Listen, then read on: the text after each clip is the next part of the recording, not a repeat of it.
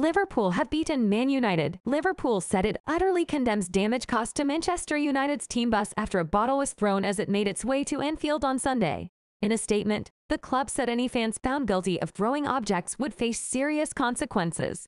A video posted on social media shows a hand holding a glass bottle, then the word "Go" being shouted before it is launched at the window of the coach.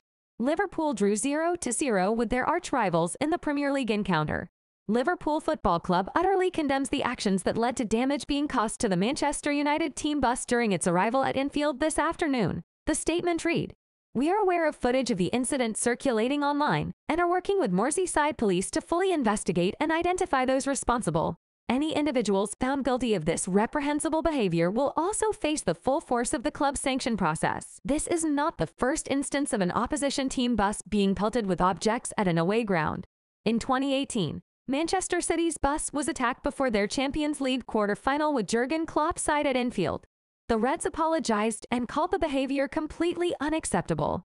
Then in April 2023, Greater Manchester Police launched an investigation after Liverpool's coach was attacked on its journey back from the Etihad Stadium following a league match.